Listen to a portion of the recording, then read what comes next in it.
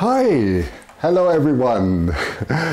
Very nice to see you, and I hope I'm properly live now, and I'm so excited to show you something completely new. As you can see, we have a completely new name. It's called Talented Talons 360. So we're going to spread our talents throughout the world and make it even more exciting. And I said we. Why did I say we? I'm going to introduce you to my team just now. That's a major difference here. And that's really exciting. So everything has been changed. There's so much happening since last week.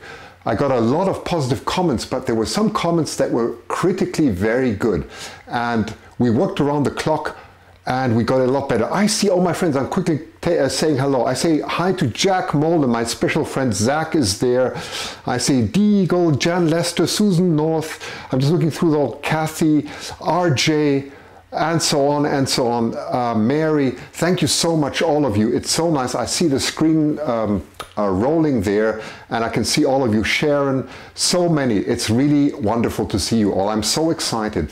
And this channel is really about educational quality, and that is the aim. So let's jump right into the agenda now. The agenda is as follows. Thank you. And now you can see what wonderful help I have. So hold your breath. I'm going to come to that one moment. We're going to talk. It's a brand new show. As you can see, it's all about Raptors now. Raptors are the most important, right? So Raptors, and then we go on to the ETSU Johnson City Nest. Then we'll go to the Talon quiz. It'll be a bit different. Raptor science. I want to tell you something about eagle growth that is really interesting. Done some research in this. David Hancock will be talking about the Madagascan fish eagle. Really interesting. Remember last time we did the African fish eagle? Typically also, I've seen it many times in South Africa. Now we jump to the east coast, to this beautiful island of Madagascar, and we're going to spend some time there. We're going to go through all the nests, of course, and so on and so on. So really quite exciting. What is a major change here? I'm just going to get out of the way here so you can read this. I have a talented Talons team. There's Jenny, Nicole, Suzanne, and Sherry. 4 have joined me. If you have messages, anything coming in, now don't send them to SassePhoto anymore. Send them to Sasse Media. Sasse Media. All my helpers, these wonderful Raptors, will help. So Kevin has helped incredibly with the phone system. Remember, we had so many problems with the phone system. All that's been solved. So Kevin and Nicole have been doing so much. What we really want to do here is reach out to all the educators. If you have ideas, bring them in, please. Bring them in. It's so important. So send them again. Send everything to Sasse Media. It's not SassePhoto anymore, Sasse Media, because the whole Raptor team will catch it, right?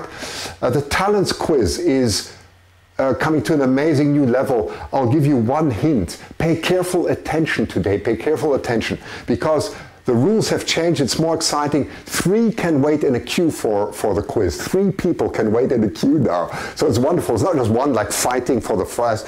The first 3 will get a place and will subsequently in the series come into the call. The first one gets the main question. That was a submission that we got from the Northeast Florida nest. Beautiful, what happens next? And then once that person answers the correct thing, the other 2 get a chance, but they're going to be questions from the quiz, from the lecture today. Okay, so pay attention. Of course, I want you all to win, but just pay attention, right? So that's what it's all about. So let's jump right in. You can see that's the back of my studio too. So got all the screens set up. Everything's beautiful and ready to go. I do want to tell you, which is really important, it's a we now. What is the aim of what I'm trying to do here? The aim is to get a not-for-profit educational channel where the finances are separate. At the moment, this is still not the case. I've been asked if I can put up my SmugMug SassePhoto again. Well, here it is. You can access it. If you want to help with donations, that is a great way of doing it. And I promise you, you'll get a beautiful image for this. SmugMug does a great work of getting prints out to the way they should be. And that's why I'm back in there. So give that a thought if you want to have a nice big eagle picture on your wall, or there's anything that you would like me to include that you see in the library, I'm ready for that. Good. Well, then let's jump right into ETSU. I'm going to sit down now, and let's jump right into ETSU. And that is the main feature nest. I hope Kevin is here. I'm just going to have a look. Hi, gentlemen ghosts. I can see Belladonna is there. My goodness, more and more people just coming in. It's wonderful to see you all. And so I want to greet Kevin Brooks. I won't have to talk much because Kevin gave a beautiful really a beautiful interview, and that has been nicely done by my helpers. In this case was Nicole. She's put images right across, and so it's a completely new way. I don't have to jump again into screens and drive you all crazy. It's much better. So I'm going to shut up now, get myself out of the way here.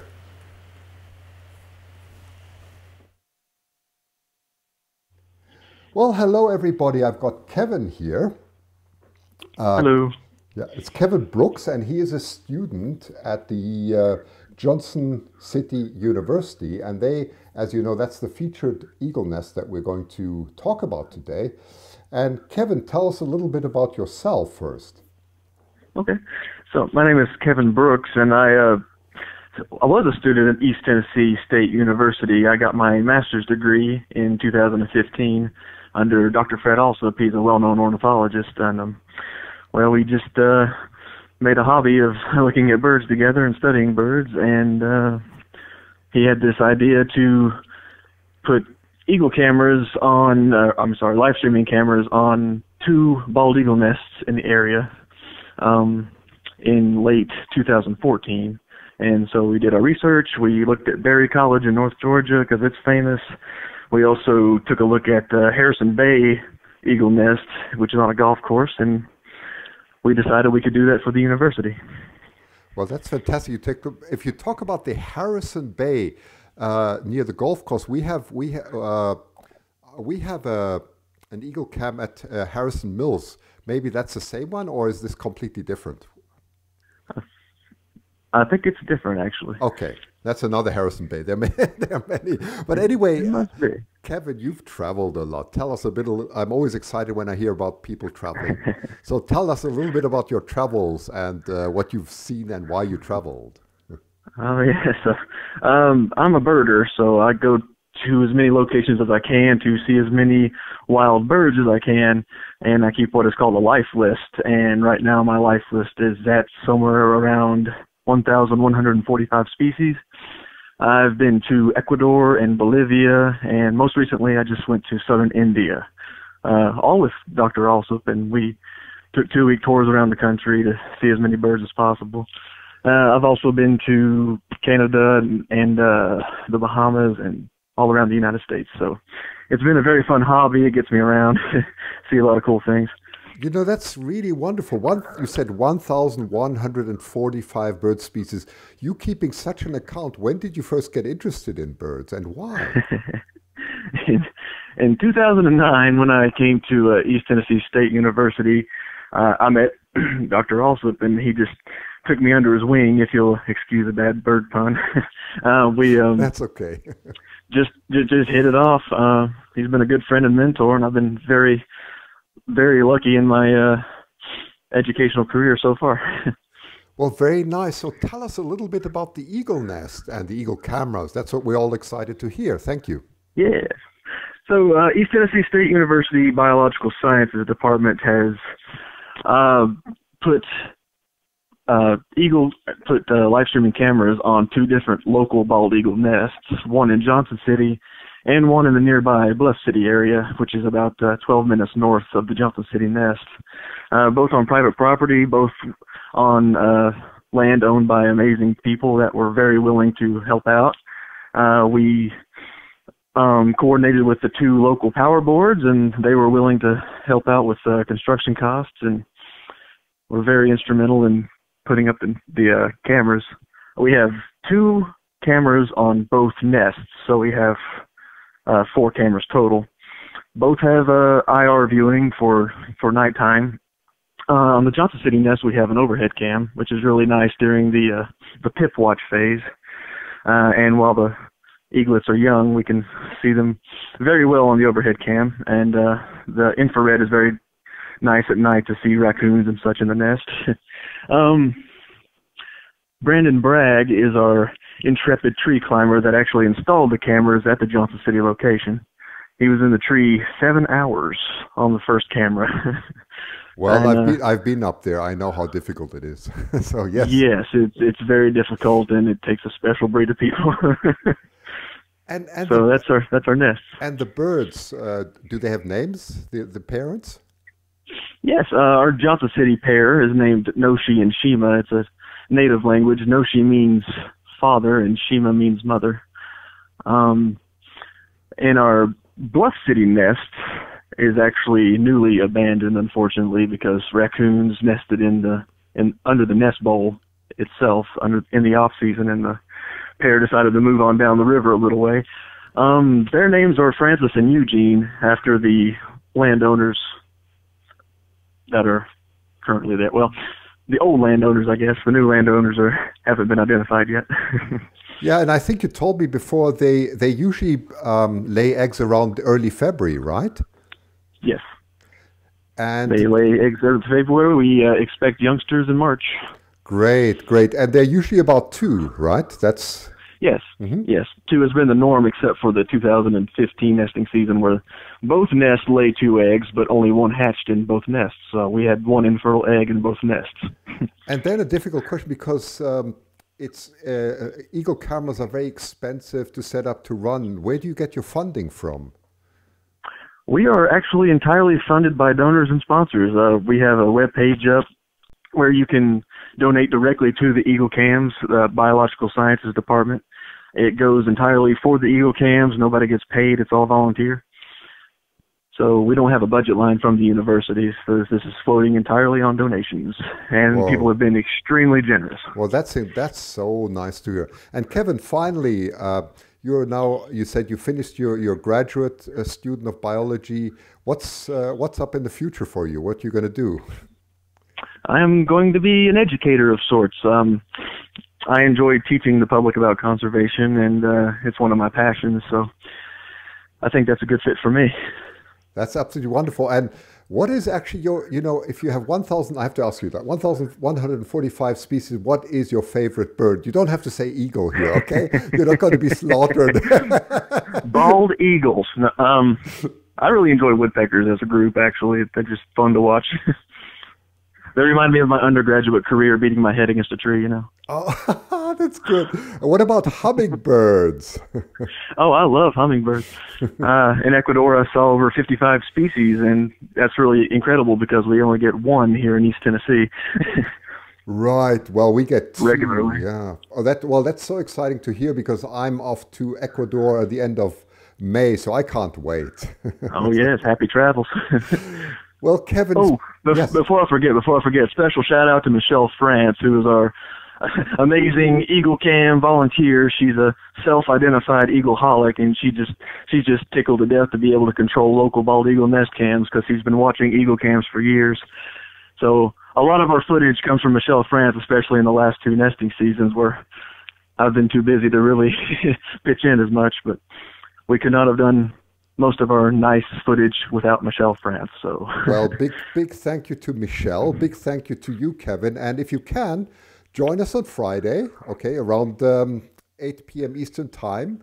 And we'd love to have you there. And maybe in future, when I talk about hummingbirds and other things, I'd love to talk to you again, because you sound really very enthusiastic and passionate about what you're doing, which is wonderful. Oh, yes. I love birds, yeah. I'd love to join you. Okay. Well, thanks so much, Kevin. Thanks for being here. Well, thank you.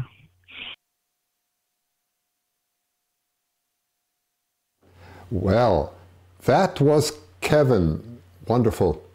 As you can hear, this is how we like students to be so enthusiastic. It's really incredible. So, then let's jump right into the berry nest. That is going to be the first nest we're going to do some reporting tonight on. And so what is so wonderful now is, just one second, I'm just going to go back to the beginning of this show here. Right, there we go. That's the first picture. Okay, so you can see all the pictures are labeled. I don't have to jump in anymore. And look at my notes. You can see they put all the egg information. All my wonderful Raptor helpers put the egg information in. You can see egg number 1 was laid on January 3rd and egg number 2 January 6th, so everything's clear. And then the hatching dates, expected hatching dates respectively, are the 7th of February. I presume that goes on the 35-day calculation. So that's the first one.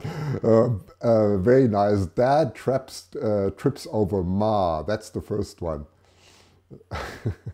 Really beautiful. And there you can see Dad brings in sushi. There we go. There, very nice. And Ma ate it all. That's the way it should be, isn't it? And here's the next one. Dad's new coat. You see, everybody has new coats. So do we. The horrible winter there has been in the past. Unknown flyer in Mom and Dad's airspace. Yeah, we know that. That happens really often. Oh, there's a bit of snow. At nest during small snowstorm, and you can see the dates. That was all from the 16th. Where are we now? 16th. Ah, yeah, there we go. Dad, Barry. Oh, yeah, here we have Erlene Cameron, taken on the 17th. Thank you for that beautiful contribution. Here it says, hang on, get out of the way. Sorry, let me just get out of the way here. The chase is on. The chase is on. That's a beautiful contribution. And I have to just see, the other was, of course, Gina. Who else should it be? It's Gina.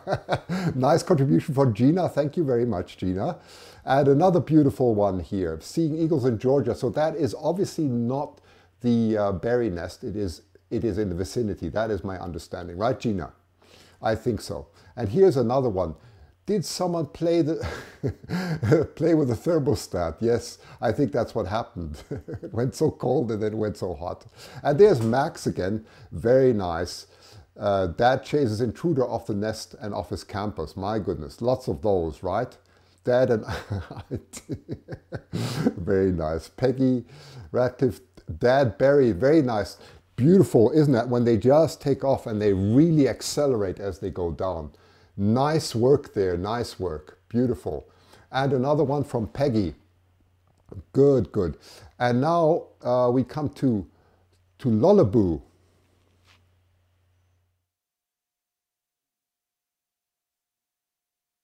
That squeaks.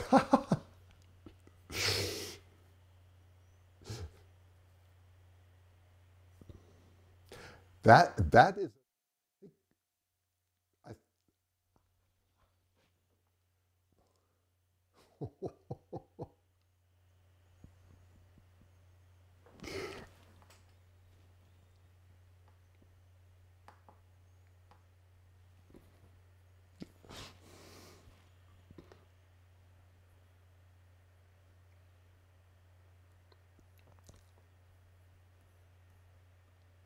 Right, I just have to switch it off. That, Lullaboo writes to me, I hope I pronounced it correctly, Lullaboo, you're here too. This video was taken last season, but I thought you might get a kick out of this. B9 was in great form, Mum is calm as usual, thank you for that. High frequency sound in our ears, really nice. Okay, next nest, DC, here we go. Mr. President, let me see if that is the only, yes, that's the only picture we have from DC this week. Let's close this window. There we go. Come on. Ah, there we go. So, Mr. President and First Lady believe teamwork makes the dream work. Yes, big size difference in beak. You can absolutely see that. So that's a beautiful audio and video not playing. Oh, I see. The audio was not playing on the video. Okay, that's good to know. Susie, I don't know why that happened, but it's good to know. I'll look into this. Can't hear. Okay, but I hope you can hear me now again. You can hear. I hope you all hear me again now because there's a lag. Yes. Okay. Anyway, but I hope you can hear me back now. I know we have some lag here, but it should be okay.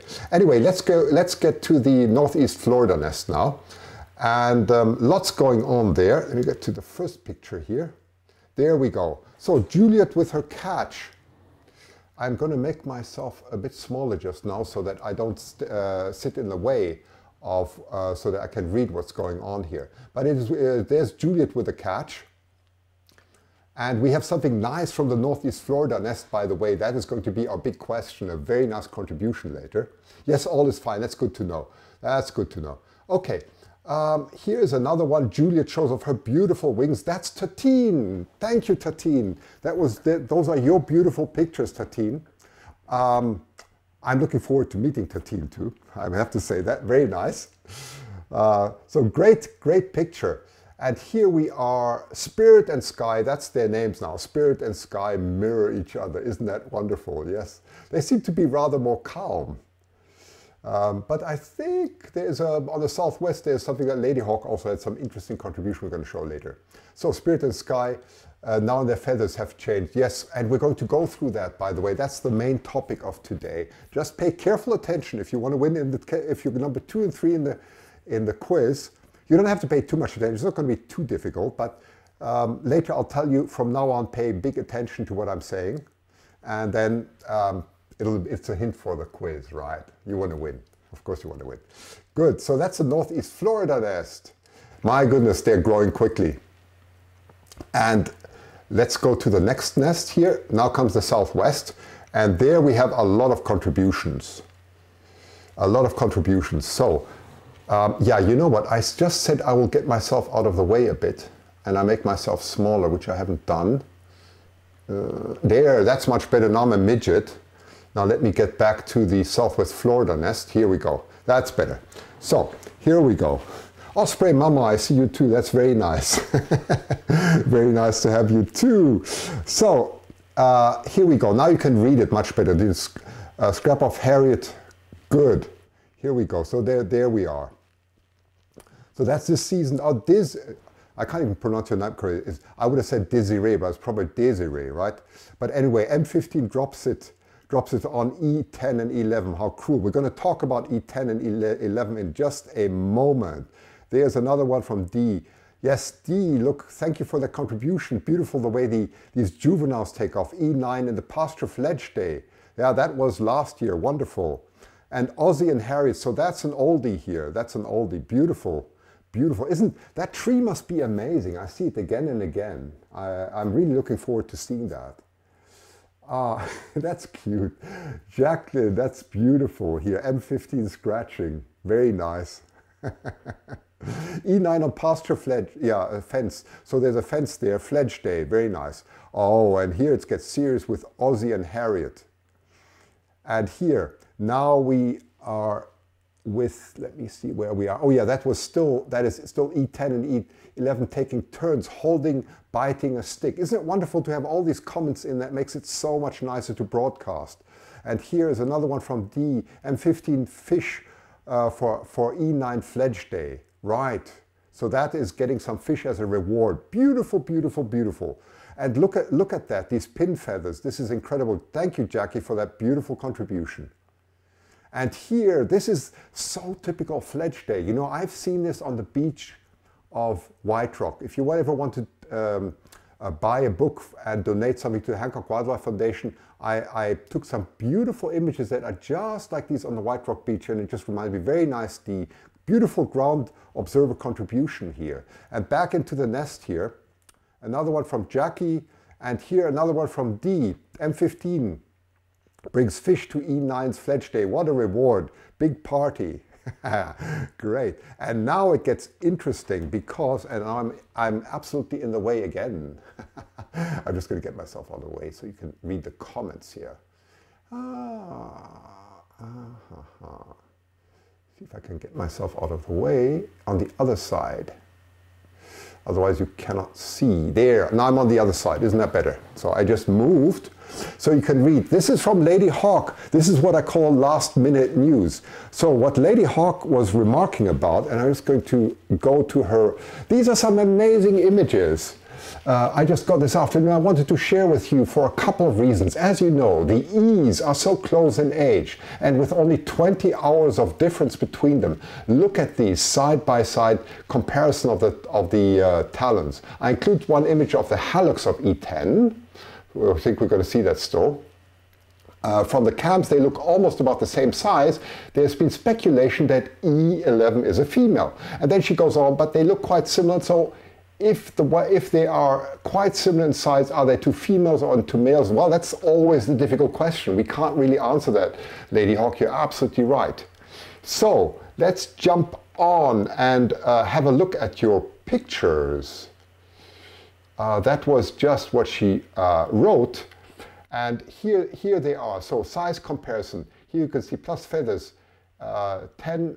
So E10 is on the left and E11 on the right. You can see that. Quite big. Well, they have names now, but no, sorry, that's northeast. They don't have names yet. Sorry, northeast has names. Southwest, they leave them in the in these more scientific nomenclature.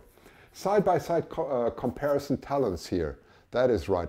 Hi, I see Gretchen too. Very nice to see you.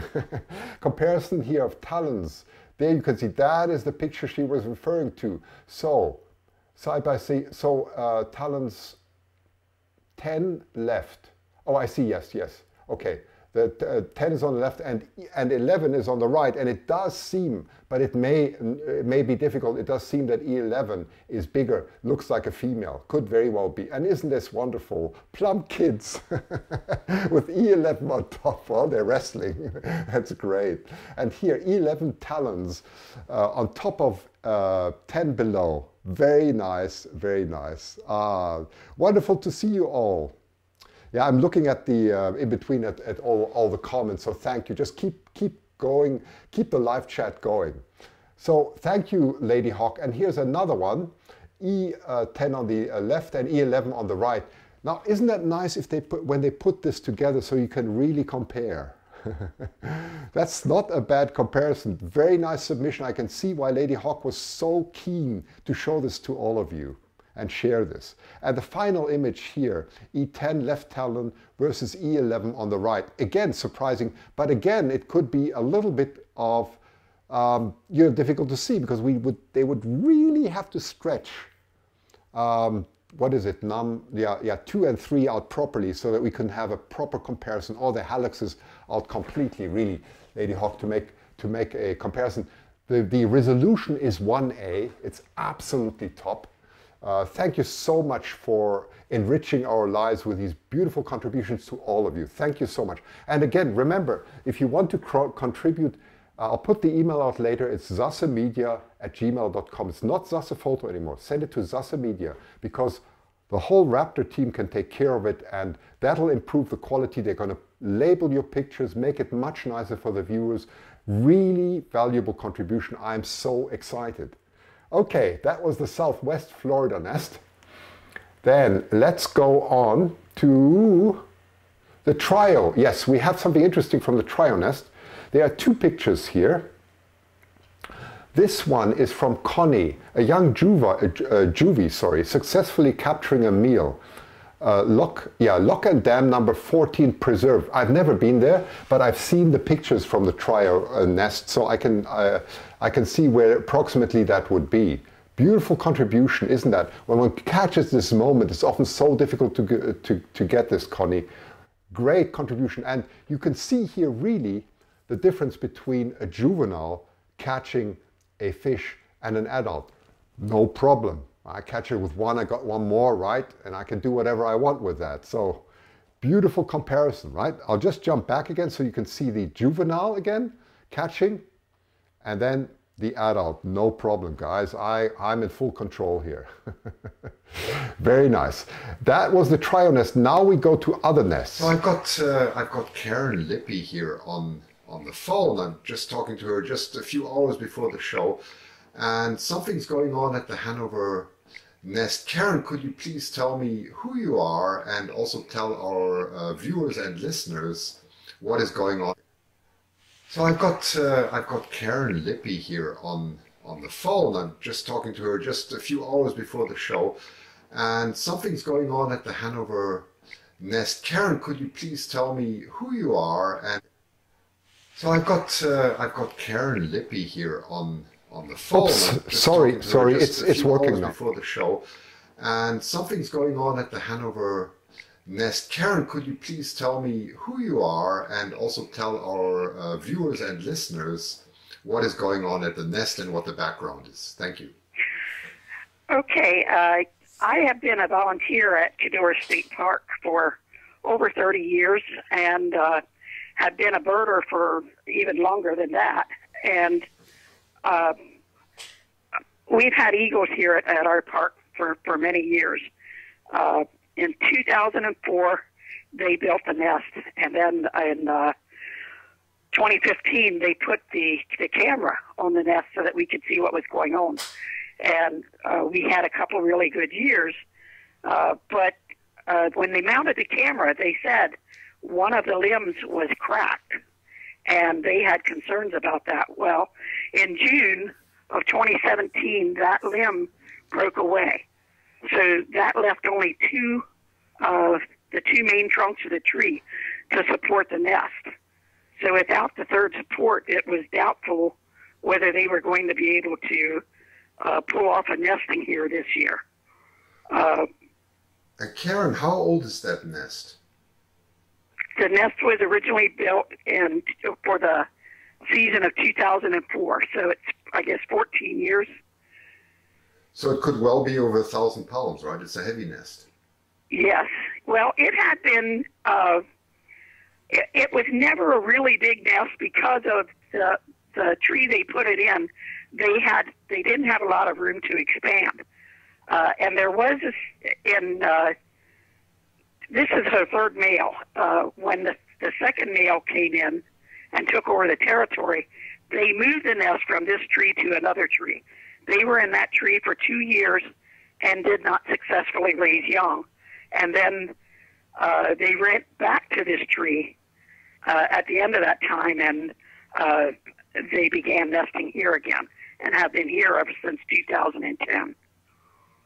Right. And so is there anything that anyone's going to do now? What's the next step? Just wait for it to crash, or what's the... Yeah, well, the nest has been, it has collapsed before in 2007 and 16. At the end of that year, it collapsed, and the eagles would manage to rebuild, but that branch was still there at the time. The collapses are caused, I'm quite certain, because there is a family of squirrels that built their nest inside the eagle nest, and they've been hollowing. You can hear them at nighttime chewing. Right. You can also hear them through the day chewing, and they actually have chewed so many of the interlocking branches that held the nest together that it caused the collapse of the nest. In November, I had some surgery and was not able to go out for a while, and when I did go out, I was totally shocked. The entire bottom of the nest was gone. Wow. And, so we also had 2 mice that had been running around, which they called bright eyes. The mice have not been back, so I suspect they were in the portion of the nest that went down. Oh, my goodness. 2 days after that collapse, both of the sides also slid off, only leaving a very small part of the nest. The eagles have been working feverishly, rebuilding, but without the main supports at the bottom of the structure, I would watch her come in and place a limb, and 3 limbs would fall out from down below. And when in spite of all that, they did get the nest back. It was looking pretty good. And then this happened now with the nest collapsing again. At least 2 squirrels in there. Wow. There may be more. Last year they were seeing 4 squirrels going in and out of the nest. When do they usually lay their eggs? In mid-February. Okay, so it's really timely now, a time that they get this done. Right. My goodness. Oh. They did bring in a few sticks yesterday after the collapse, but today they were not in the nest woods. They've been moving around. I went out with a friend. We did locate them. They were sitting in a very big tree along the water, so they may be shopping for a new area, and it might be possible they just took the day off and they'll go back to working on the nest again. Right. Well, okay. Well, thanks a lot, Karen. Thanks for keeping our listeners and viewers, and also myself, in the loop. And if you have any updates, you know, just be free to call me, give me a call, and hopefully it'll be some good news. Thank you. Yes, that's what we're all hoping for. Okay, thanks and good luck. Sure thing. Thank you. Yep. Bye. Bye. Bye.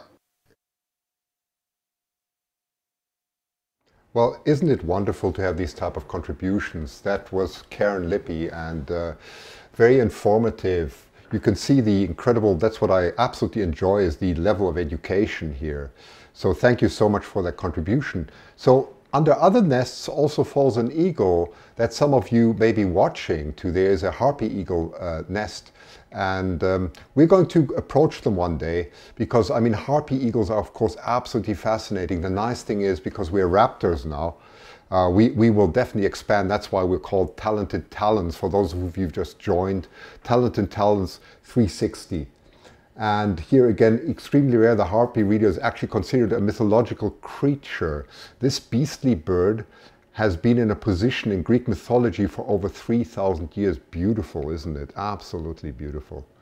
Right, now comes some interesting. Iadora had a very interesting contribution here, a little bit shocking. So what this is about is we're talking about in California, and there are illegal marijuana fields, and unfortunately this reminds us a little bit again of the days of DDT and so on. These people who just think of money and nothing else and grow marijuana illegally use certain toxins for rodents to kill them, and a study shows that this is also killing owls. Really sad, and this is something that definitely should be looked at. So thank you for that contribution. Then some positive news. They are back. Bald eagle pair returns to nest in Bay Area. Bay Area is of course California, for those of you who don't know. And there is a big celebration because there's an elementary school, and I put all the links out, by the way, all the links of the contribution you'll find directly underneath the stream.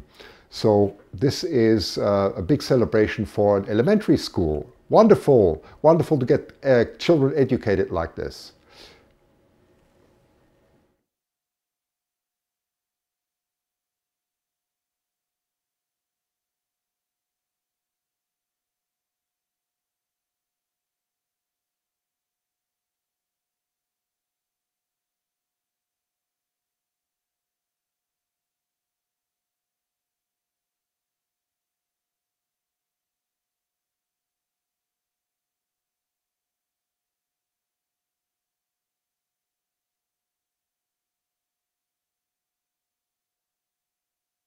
Sorry, that was without sound. I just realized that.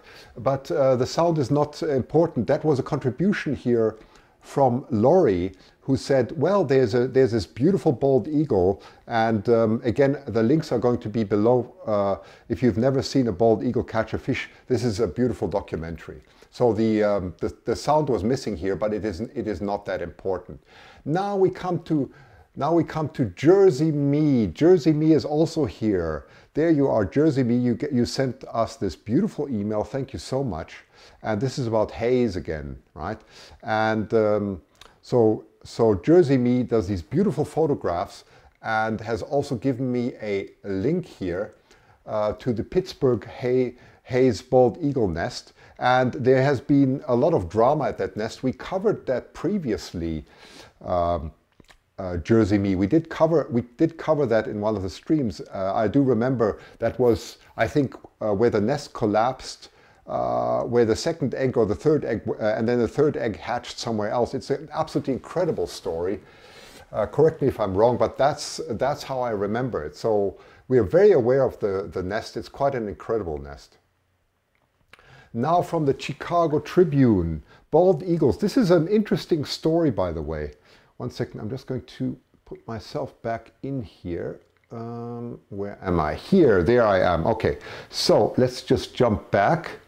This is rather interesting because And again, the link is you can find below. The Chicago Tribune is talking about the numbers in Illinois dropping, and that they think there's a fear of dropping numbers. Now, this is not an easy question. There are over 100,000 bald eagles in North America, right? So that's a lot. Nobody knows the exact number, and because the migration pattern is so complex, only very few are tracked so far.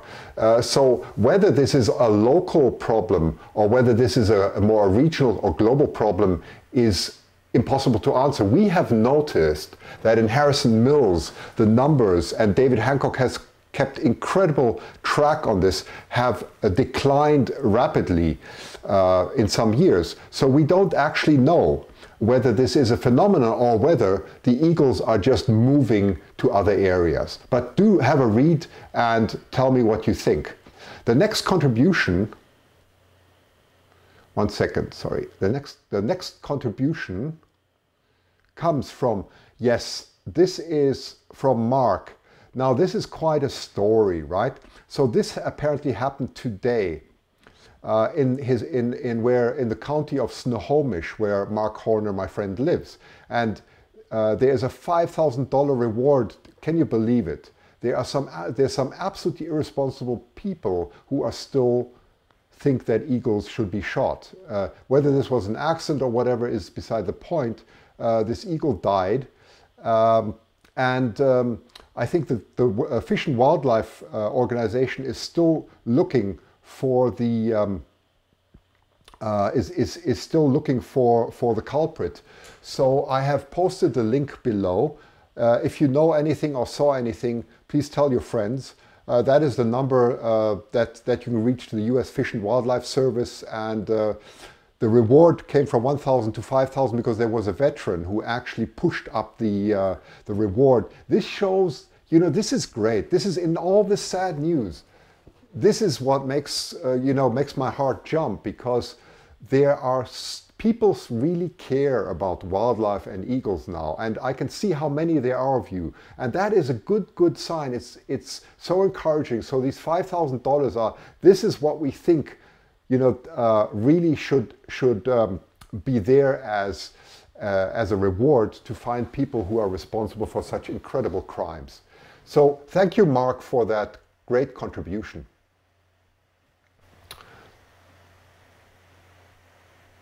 Okay, so we are moving very fast. You can see how we really progress. So I'm going to get out of the way. We now jump, and let me just, before I get out of the way, I'm just going to make myself a bit larger so you can see me. Let me just explain the next section. So we've done all the nests now, all the other things. You can see we've got a completely new way of doing it. I do hope you like it, and please give us thumbs up, please. All you need to do is press the thumbs up button whilst you're looking, okay? Just press the thumbs up button. It just motivates so much, right?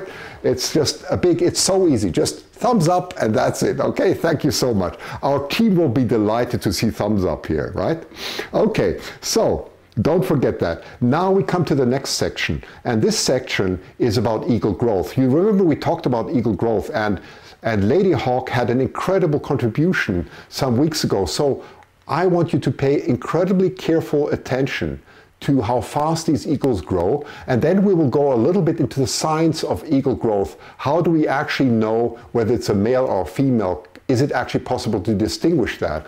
And so do have a look first. It's going to be an image carousel, so I'm going to go through every week quickly. So just enjoy a few minutes of just seeing a rapid eagle growth in northeast, I think was, no, that was, sorry, it was southwest. Sorry, it was southwest Florida last year.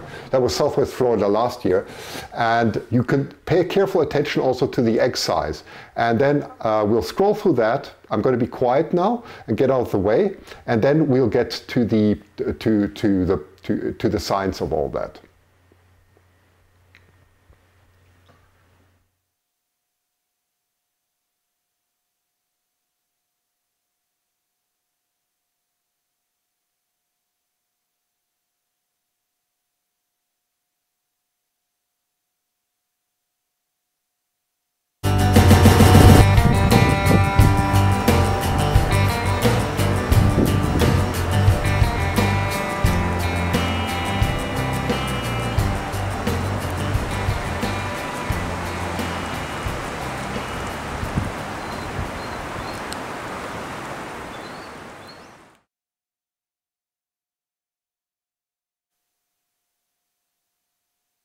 Yeah, that was my friend Bradley again. Didn't he do something beautiful just about eagle growth before we touched the subject? So here we go.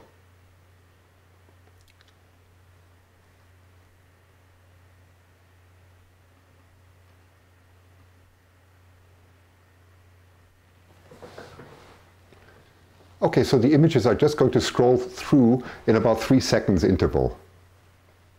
So we are now at week 0. Right, that's week 0.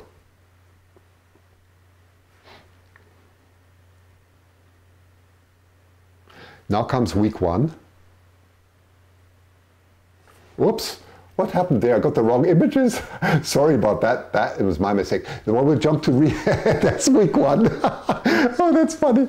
Sorry, I must have organized something wrong. Don't worry, we'll go to week 2 now. We'll skip week 1. Oh.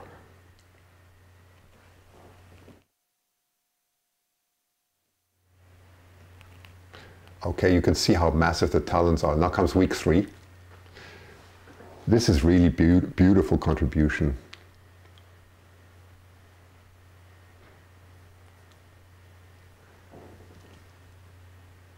And week 4. Now just look at that massive, now watch how quickly it goes.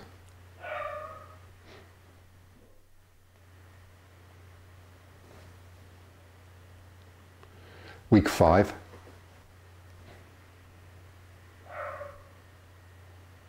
Isn't that incredible, from week 4 to week 5? This is something you have to really appreciate. It's incredible. Week 6.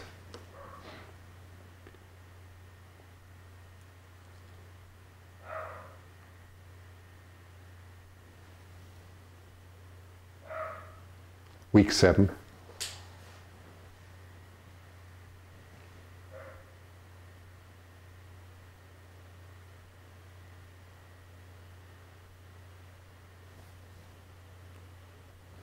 And week 8.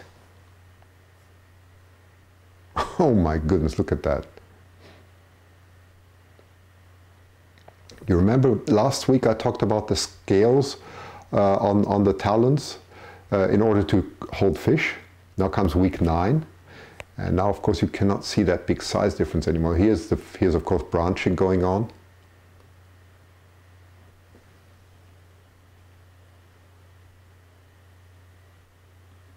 And finally, fledging and so on, week 10. Remember those pictures? It's incredible, isn't it? Beautiful. Ah.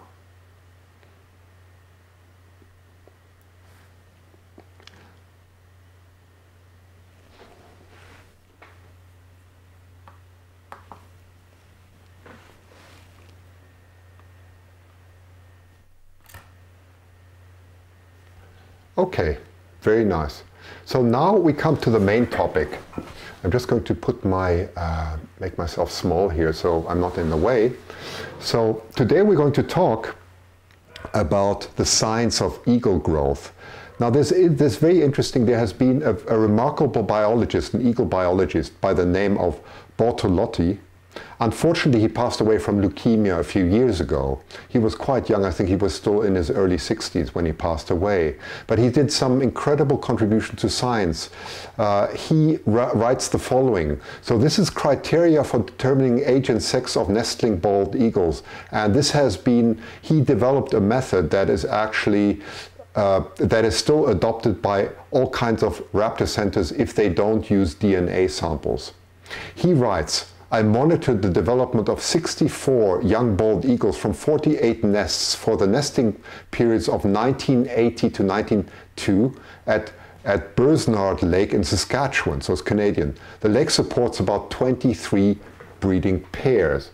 And now it gets interesting. I climbed to the nests when hatching appeared imminent and thus observed eggs pipping, or in the process of hatching for all of my studies. For the first 2 weeks after hatching, I climbed to the nests and took a few measurements of the nestlings to minimize disturbance of the birds. Subsequently, my assistant climbed to the nest and lowered the eaglets to the ground, where I measured them. The birds were handled every 5 to 8 days until they were about 60 days old, right? When I stopped, because of increasing risk of nestlings prematurely leaving the nest. Eaglets older than 60 days, 60 days old, were captured on the ground by hand and measured. Now, this is quite interesting. I don't think that this method, at least not in David Hancock's opinion, would be used anymore, because any disturbance nowadays of any nest whatsoever would be seen as completely unacceptable. At that time, one has to understand it historically also differently, because it was a big joy to see the eagle population rise again. And of course, Canada in many nests had a lot more eagles and nests than many places in the States at that time. So anyway, he did a some fundamental research, and I'm going to show you that. These figures are a little bit difficult to see. I'm just going to show you what they have here is the growth rate. Okay, the growth rate. I'm going to replot them and make this a lot more pleasant to see. I took all the data from his and I converted it to a chart that is more manageable. And this is the result of that. So I took Lady Hawk's images here every week. So on the x-axis, that is the horizontal axis, let me just get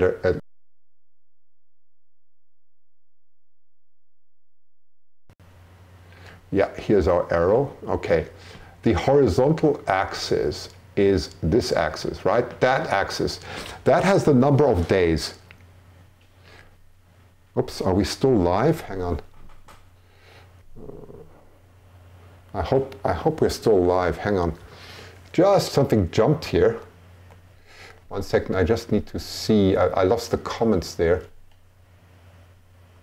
Oh yeah, we're still live. We're still fine. We're still good. Thank you. Thank you. Okay, for a moment I thought something had happened, but it's fine. So on the horizontal axis we have the number of days, and what you can see there are I better not move this arrow too much, because I think this arrow is causing a disruption. But what you can see is there are two curves that are peaking. Now this is the growth rate. That is how much they're growing per day. So you can see that exactly with the pictures that Lady Hawk showed, how they coincide, right? After between 20 and 30 days, they reach the maximum growth. And you can also see the brown curve is the female and the blue one is the male. And you can see that after 20 to 30 days, and that's a cumulative curve there. Their total weight is these other curves that sort of go like an S curve. You can see them. And then the female, the difference between the female weight and the male weight is, and you can see it on the y-axis, that's in kilograms. If you want to convert it to pounds, you multiply it by 2.2. So the females typically, and these are trending curves, there's a variation in this. This is just sort of the mean value that I took there, is after 60 days, approximately 5 kilos, which corresponds to around 12 pounds and more. And the male is quite lighter. So that's the first observation that they had. But there's variation, and as Lady Hawk already mentioned, it can be very difficult if you have two males or two females to know who's who. So there must be another method of doing this. So these are some points I found on the internet, which is quite interesting. It tells you a little bit about the way eagles grow. After about 2 weeks, it is possible for them to hold their heads up by feeding, you know that. And they can add 1 pound to their body weight every 4 or 5 days. That's absolutely true if you look at the curves. Now, this is the final curve, and you'll get a bit confused, say, what has Christian done? I have reproduced Bortolotti's data and put it. So let me just explain. I'm going to get the arrow back, and I might lose the stream for a second.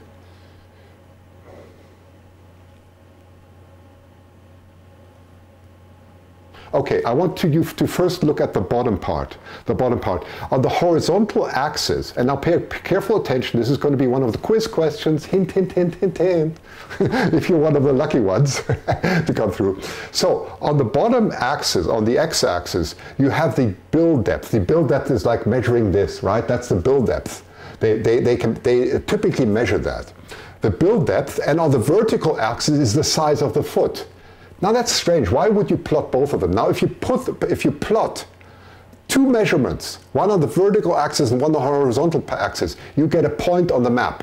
And what's interesting is all the males are at the bottom part and all the females are on the top. So there's a clear separation now that one has.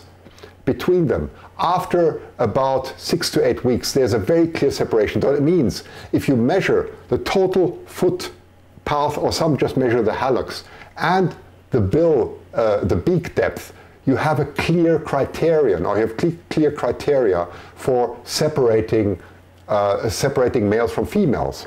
So this is why this graph is so interesting, and there's really a clear cut. I mean, if you then look at the female population up there, you can clearly see there's a difference, right? So now comes the question, how do biologists do that? And Peter Sharp, who I've interviewed a few weeks ago, you'll remember that from the Institute of Wildlife Studies, Institute for Wildlife Studies, I think it was, who does the Channel Islands nests. He says, he wrote to me, I sex the nestlings almost entirely on beak depth at 8 weeks of age. Now listen carefully, below 32 millimeters, they are always males, almost. He says almost always. And above 32, they are almost always females. And that is exactly this graph that you see, the separation of the two. So this is the conclusion. So it's quite interesting. That is the way you can distinguish between males and females. So the 32 millimeters, if you don't, that's just over an inch, right? An inch is 25.2 millimeters. So it's just over an inch. It's maybe a 1 1/4 inch or so. That is the decisive point where you can distinguish males from females. And now think of Dahlia. We were looking at Dahlia's development. Remember these beautiful images from Dahlia, this huge beak of Dahlia.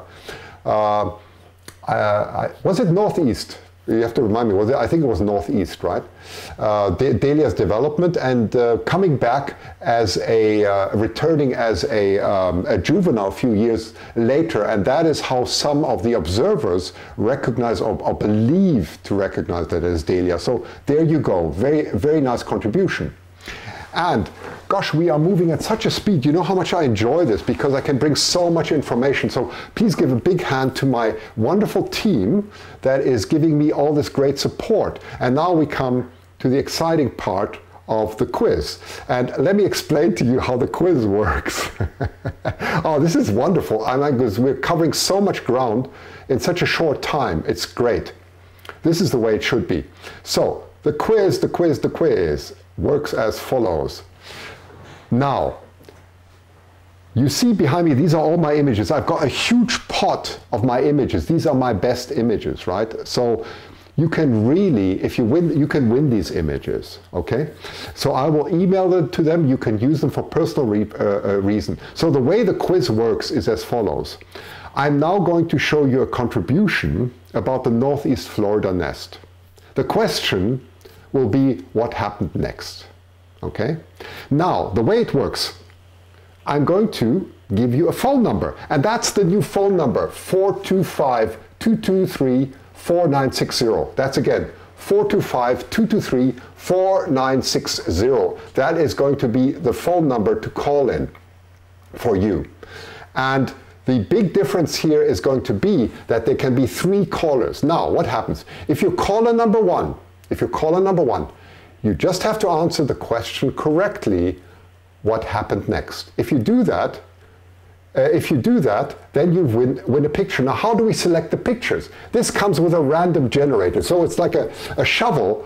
I'm going to shovel and have it on the other computer. You're going to see how I do that. And it picks out 1 image from the pot, and that's going to be your winner, okay? So there's no more choosing. It all happens at with a random. So it's more fun in a way. I have no idea what image is going to come out, but it's just more exciting. So then number 2 comes through. So number 2, I'm going to ask you a question about today. Don't be afraid. It's going to not be a very difficult question.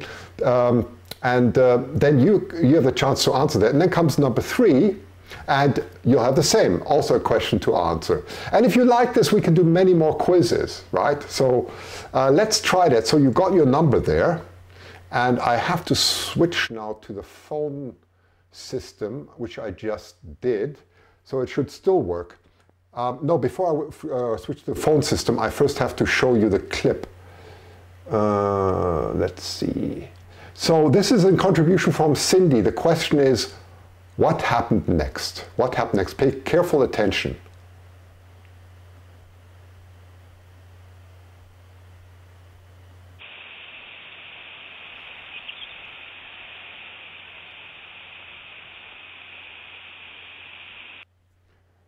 Did you see that? Let's do it again. Dad's flying in there. He's flying in. Pay attention. Once again.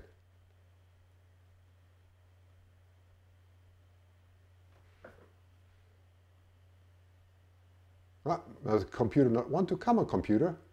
What's wrong with you? He doesn't feel like showing it again. He says, I've just done it. Why should I show it again? Okay, never. Oh my goodness, I've already got somebody here who thinks they know the... Hello? Hello? Can you hear me? Elizabeth? Hello? I've got somebody here already, but I am receiving no answer. Hello? Okay, let's answer. Hello? Hello? Hello, can you hear me? I can hear you now. Very good. Okay, so I haven't even, that is amazing. I haven't even yet shown anything more, and you think you know the answer. Who are you, please, and where are you calling from? This is Kim. I'm calling from Tampa. Hi. I thought you showed the clip. So what clip did I show? What happened next? You showed Romeo flying in, and I think you flew in with a plant and disappointed those eagles. A plant? Do you think so? I hope so. I'm not so sure it's a plant. I think, you know, you're on the right track, but I think you have to, it's not, they don't bring a plant. What else do they bring in? You're almost there. Oh, almost. The moss man. He brings in a clump of moss. In this case, it was not moss. There was something else. I'll give you one last chance. What else would he bring in if he doesn't bring in moss? And no food. What else? Not food, a branch. Yes, he brings in a branch. The stick man. The stick man. Exactly. You're absolutely right. He is the stick man. So what I'm going to do now is so congratulations it is, and I'm just going to show the viewers what actually happened here. So let's I'll show them in a moment, but what I'm going to do before is I'm going to jump over to the other screen. I hope I don't mess this up now. Yeah, you know what, you know what, we'll do your random generator. I just noticed I might get an audio problem, and there'll be a lot of echoing, so I probably have to, you know, we'll do your random selection just now. We've got your name, it's Kim, right? That's correct. Okay, Kim. So we've got that, and so we'll let the random generator go for you, and you can watch which image you're going to win then. So thank you very much for taking part. Okay. Thank you. Okay, thanks. Bye. Good night. Bye bye. Bye.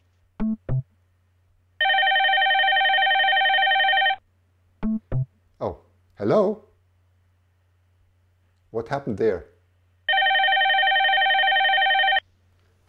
Hello? Hello? Hello? Hi, who am I talking with? Hi, hello? Hi, can you hear me? Wait. Yes, I can hear you. Okay, very good. So who are you? From where are you calling? My name is Carol. I'm from Buffalo, New York. Buffalo, New York. Well, welcome to the show. So I'm Karen. I'm going to ask you a question now about the show. It's not a very difficult question. If you've watched tonight, you'll know. What was the featured nest tonight? What was it? What was the featured nest? The featured nest? Yes, what did we... Oh, dear. Yes, which one was it? Which one did I feature? Which one was it? I started watching later, so I don't know. Okay, well, sorry. That's okay, but unfortunately I can't give you a prize for that. But thank you for... Oh, that's okay. It's just fun to talk to you. Thank you. Thanks so much, Karen. Fine. Bye. Okay, bye. Okay, let's see if there's anybody else. We can still... we have another person. Hello? Hello, can you? Yes, hello. Hi, whom am I talking to, please? Chip Bako in Northeast Tennessee, Kingsport. Very nice. Good evening in Northeast Tennessee. Well, this is going to be, then we have another question. If you've been watching carefully now, how do we distinguish a male eaglet from a female eaglet? Just give me one or two ways of doing it visually. How would you do it? The size of the beak. Yes, that's it. And at 8 weeks, if the beak is greater than 32 millimeters, it's a female. And if it's less than 32 millimeters, it's almost certainly a male. Now listen to that. So that is fantastic. And do send an email, please. I also have to say that to the first to win. Please send an email to SasseMedia@gmail.com. I will put that in. In a moment. I'll just put it in SasseMedia@gmail.com, so you see the email there. So just send us an email, and I'm going to draw your prize in a moment. Okay, we'll do that all together. 3 random pictures. Okay. So thank you so much. So you're number 2. You're welcome. Thank you. Yeah. Thank you for participating. Bye bye. Bye. Okay, the line's still open. Anybody else wants to have a shot? Oh, they do. They love this. Hello, whom am I talking to? Okay, the line's still open. Anybody else wants to have a shot? Hello? Hello? Yeah, just turn the volume down a little bit from the broadcast because I can't hear you. Hello? Oh, hello. Hello. Hi, who are you, please? With whom am I talking? This is Rachel in Louisiana. Rachel in Louisiana, wonderful to have you here. I hope you're enjoying the show. I love it. I've been watching you ever since the little red-tailed hawk, Stephen Hawking. You have.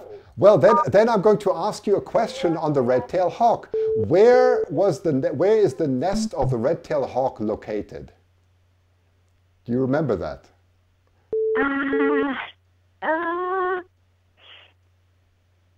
I know it's in BC. Oh, you got me.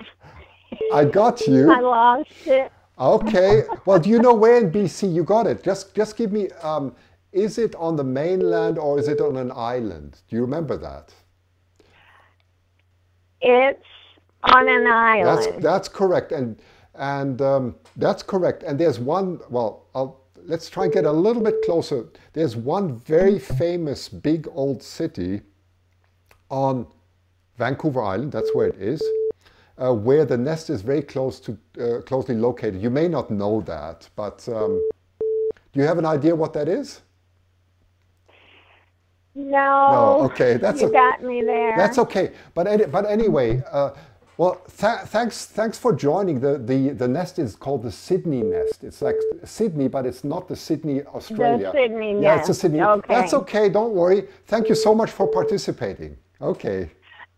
One question before you go. Yeah, go ahead. Are you gonna go back to that nest again and see if Stephen Hawking shows up again? Well, that's a great question. So the question is whether I'll go back to see if Stephen Hawking's. The problem that we have is that there are so many. There are so many red-tailed hawks in North America. If you look at my the documentary that I did, it becomes clear how many there are. Right? It's bald eagles. You have around 100,000. You're talking there 1 million and more. So it's going to be very difficult to see because there are a lot of red-tailed hawks. So we unfortunately have no way of telling whether he came back. Okay. Well, take a shot at it anyway. Okay, I will go back. Well, thank you for calling. Thank you. Thank you, and I enjoy the show immensely. Well, it was a pleasure, really a pleasure to have you online. Thank you so much. Bye-bye. Bye-bye. Bye-bye. Okay, so let's see if we can take one more call here. Hello? Bye-bye. Bye, bye-bye. Hello. Hello, with whom am I talking, please? This is Carolyn in Elizabethtown, Kentucky. Oh, in Kentucky. My goodness, isn't it cold right now in Kentucky? Oh, it has been really cold. Yes, it has, right? It's been really cold. Well, welcome to the show. I hope you're enjoying it. Oh, I love it. I watch every time. Oh, well, that's great. So my question is going to be to you, one about an eagle's nest. I was showing the trio nest tonight. What is so special about the trio nest? Do you know? There's 3 males and 1 female. 3 males? Are you sure, trio? Are you sure 3 males? 3 males and 1 female. Is that correct? It's definitely a trio, and it's definitely more males than females. But the trio, think again. It's a trio. What would it be? 3. Yes, the total would be 3. So what would it be? Then you've got it. What would it be? 3 males? I'm sorry, I must not That's understand. okay. No, if the total number is 3, there are 3 eagles in the nest, right? 3 parents. Oh, okay. 3. Yes. And I'm sorry. No, that's okay. Don't worry. It's fine. So how many? The question is, how many males and how many females would they be? 2 males and 1 female. You got it. Bravo. So Thank you. that's great. So you have won a prize. We're going to shuffle. You're the 3rd winner, if I see this correctly. And that's all we'll take tonight. So I think it's gone wonderful. And so let's just call it a day with that. We're going to shuffle all the pictures now, and you'll see what you've won. Thank you so much for participating. Thank you. Well, thank you so much, Christian. I love your show. You're most welcome. Thanks. Bye. Bye-bye. Bye. Bye. Bye-bye. Okay, that was all the shows. Now we're going to do the shuffling. But I'm going to just blend the picture away. Now, let me get my... there we go. There we go. So, we have 3 winners. And we're going to do now a random process, but we're actually going to pull 4 images. Now, why do you think we're going to pull 4 images? Were there only 3? Well, there's one person we forgot, and that was Osprey Mama. That was terrible. Osprey Mama called in, and she knew the answer. And it was my mix-up. I take full responsibility, but our phone system wasn't good, so we lost her. So we're going to pull 4 images, 1 for Osprey Mama, okay? And anybody else who says, well, Christian, I knew the answer, it didn't work, just give me tell me that. I apologize for that, but the technology, as you can see, is a lot better now. So don't call in anymore. Just remember the email. A little bit of fun here now. So let's see, where is the... Yeah, that's right. This is the way it works. Let me just take my... Okay, I'm going to pull out 3 images at random now. This is a random generator. We're going to improve this in future, okay? So this is the random generator, and I'm going to pull out the first winner is going to have this image, okay? So I'm just going to press the random, please. And there is your image. That is a beautiful Talon. That is the first winner, please. That is... by the way, a stacked image of a Talon. So you're going to receive, congratulations, you're going to receive this. Send us an email to sassemedia@gmail.com, and our wonderful Raptor team will send you this Talon in full resolution. Congratulations, that's image number 1. And let's go again. So here is image number 2, random. And there we go.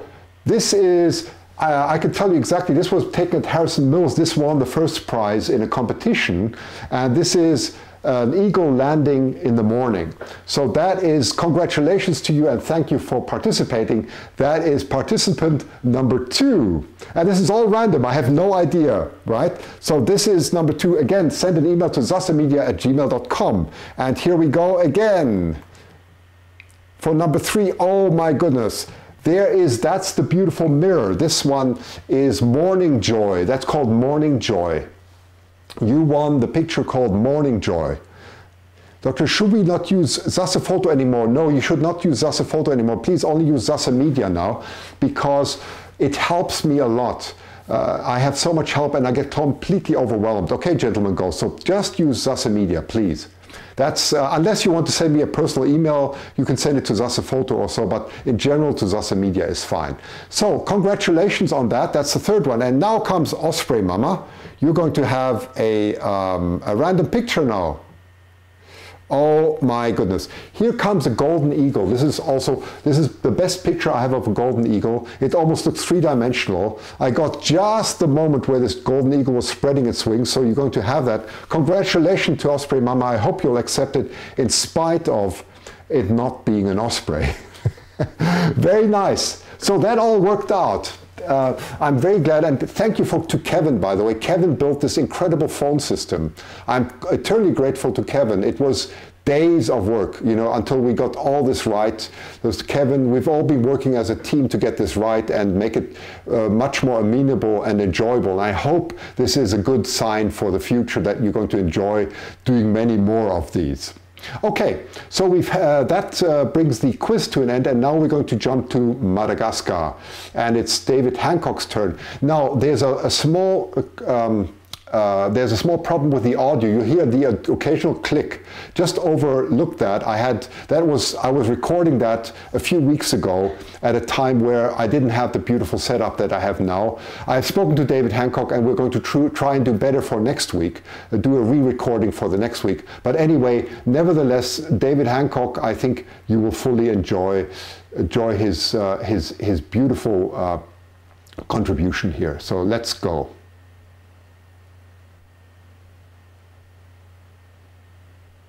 Continent. Now we're going to the east of Africa to an island. Tell us a bit about that. Well, the big Haliaetus, the sea eagle that was in Africa, was called Haliaetus vocifera. Right. Vocifera, okay. The African fish eagle. Vocifera because it does a lot of talking, and if you'll recall, it's the voice of Africa. It's the voice behind every wildlife film, and the eagle's name even says that, Haliaetus vocifera.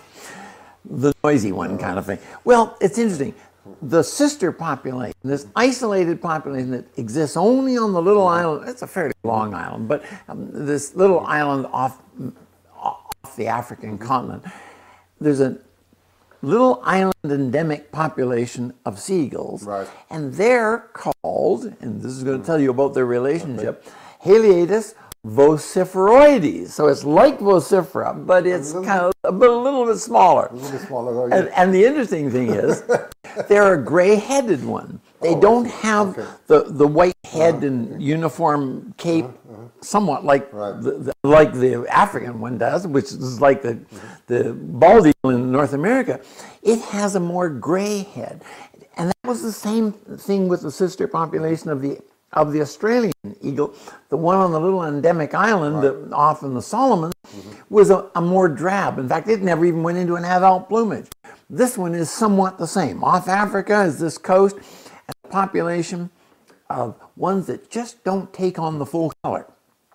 And it has another very similar relationship between this big, massive population of eagles on the African continent and the little group on Madagascar. It's like the big group in Australia and the few on the little island population in Madagascar is off to the east. Right. It is a way upwind. Now, let's just jump to Madagascar itself, because it's really a fascinating place. The island of Madagascar was never attached, really, to Africa. It came from part of the Indian subcontinent. It's a slice of the Indian subcontinent that got separated, slid across, floated across, however you want to call it, across the Indian Ocean, and got locked up against the edge of the African continent. Now, that was millions of years ago, before these sea eagles had evolved. So the sea eagle actually didn't come from the continent of Africa. It actually had to get there from its close relative on the African continent, not the Indian continent. Thereby was isolated for many, many years, right? And it's been, and again, probably isolated for 100 to 150,000 years. Again, it's upwind. So a occasionally, I guess, an eagle has got from the African continent, but it's the wrong direction. They all want to, the wind carries them all the other way, so it's rare that one got there. And it's the same thing, the rarity of the animals that got to Madagascar. They aren't Indian continent animals, they're African continent, even though Madagascar, the island, came from India. The wildlife actually somehow got from Africa. And whether it was 150,000 years ago, there was huge volcanic activity or something, and great washouts of forest and swamp came down the rivers and floated and back eddied, and maybe big piles of junk landed on this Madagascar island, and that's maybe where the unusual lemurs are from, because they were an early mammal, an early primate that was all over Africa. Right. Some got isolated on Madagascar. The rest of the continent got overwhelmed by more advanced primates, more monkeys-like, but monkeys never got to Madagascar. So Madagascar contains this 100 species of very primitive primates called lemurs. And they're still there. Well, not all 100 are still there, because several have become extinct. Same way, a whole bunch of birds got there, and a bunch of reptiles got there, and they all evolved separately with their own characteristics, and so now they're uniquely Madagascaran. And it's the same way with this African fish eagle. When it got isolated on this island, it's evolved to a difference. But there are similarities. A little bit smaller than the African fish eagle, but it's predominantly a fish eater. Yes, right. But there's not much shoreline. There's not a lot of fish. And so it has had to become a scavenger as well. And it goes in and it'll eat lemurs and so on and so forth, and other dead things that it finds on the land. So it's had to be more versatile, but it's not abundant. There's today somewhere between 50 and 100, maybe only 100 pairs. The maximum number they figure is 100 pairs. That's not a lot for a population of anything. No way. 100 pairs. So pretty rare, endangered, probably the rarest bird of prey in the world. Even rarer than the Sanford. Yeah, well, it's about the same numbers. It's about both of them have about 100. Conservationists are not just interested in it, they're interested in all this endemic life, these rare lemurs, a lot of which have already disappeared. Anyway, so that and how different, how is it different to the African fish? Well, its big difference is, instead of having this beautiful white head and the cape that goes down over a brown, very brown body, bright brown body, the head is much lighter and tanner, and so it hasn't got that striking look that the African eagle. Where we have our meetings, Mission, across the valley from here, where we hold our bald eagle meetings all the time. There's a pub. We have to hold them somewhere, and so we often have our meetings in a pub. And it was a great frustration to me. Behind my seat, where I sat at the end of this table holding the meeting, was a picture labeled the bald eagle, and that bald eagle was a picture of an African fish eagle. Really? And that's right on the Fraser River. And somebody had sold this a big frame print of an African fish eagle and labeled it a bald eagle, because they look alike. And it turns out that the Madagascar, again, looks particularly like a typical fish eagle, and particularly in its immature plumages. So one of the things that's, because it's on this island, very little food, very few birds, they have taken to what is known as a, oh geez, I have to look the word up again because I forgot. Oh, it's called polyandry. Polyandry. You've talked about this before. It's happened with our bald eagles on the Channel Islands and a couple of other places where you'll get two males and a female, or reversed. Oh, right. And in this case, it's usually one female with two males on these nests on this little island. Thought again to result because there's so little food, so little areas, that it may take two males to help raise the young. I mean, that's one thought on it. Because the males go off and hunt the young, while the female guards the eggs, feeds the babies, she stays there while two males come and bring in the food supply. So it's kind of interesting. And because they are like most of the sea eagles, they lay 2 eggs, sometimes 3, rarely 3, but 2, usually hatch 2. But like in a few areas, almost always one chick kills the other, and it's called siblicide or fratricide, but brother killing brother. Siblicide usually means one baby in a nest killing the other. And it's almost always happens on the Madagascar eaglets. Thought to be because there's not enough food, and it may be the same explanation as why it takes 2 males to help. There's just not as much food available. So it's an interesting theory to support this. And it may be partly the same reason why it happens in other areas. I mean, it's one of the theories. It may not be the ultimate reason, but it's considered to be. So because it takes 2 males and 1 female, there's more inbreeding. There's not a very big population. So this is one of the other worries. Not only does the inbreeding facilitate the moving of whatever new genes are from there being a mutation, easily move that through the population, but it also means that if there's a bad gene, something that's negative to their survival, that gets moved through. So that puts a population at higher risk. If a bad gene moves through, it could cause more mortality. So this is the kind of balance. If you're isolated, you might become different looking more easily, but you also might go into extinction more easily. If you got some bad gene that gets carried along and times change and that bad gene becomes lethal rather than being just bad. So it's kind of interesting that isolation has some wondrous things in causing new speciation, but there are risks associated with it. So there we are. It's a sister species to the African, common African fish eagle. Okay. Well, I hope you enjoyed that from David Hancock. Again, my apologies for the audio, not as good as it should be, but we are getting there.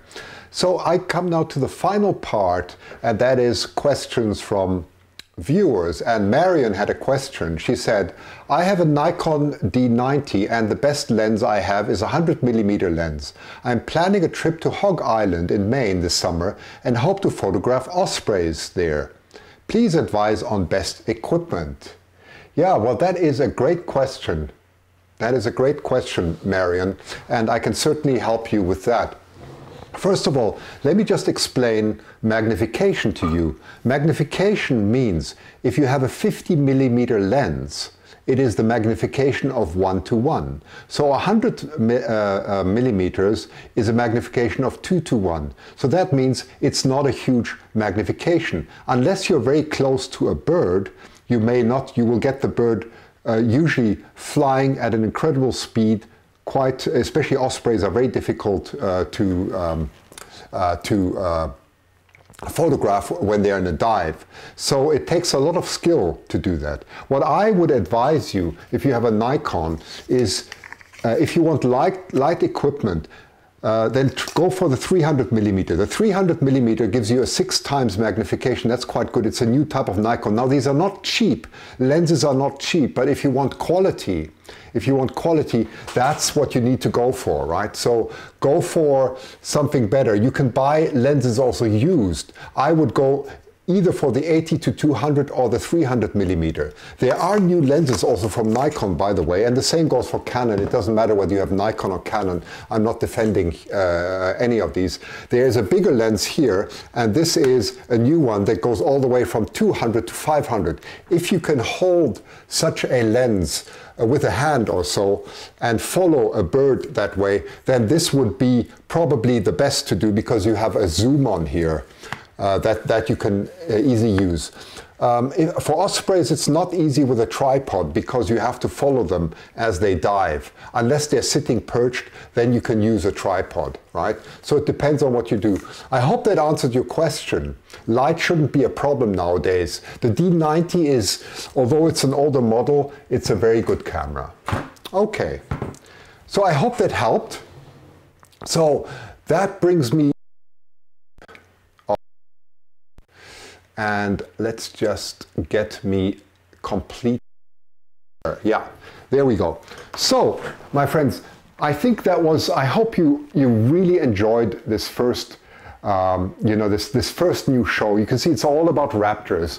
I'm glad that we had some winners. I'm glad it actually worked. We didn't have major crashes. I really want to thank all of you for participating. The people I've interviewed, I wanted to thank my team from my heart.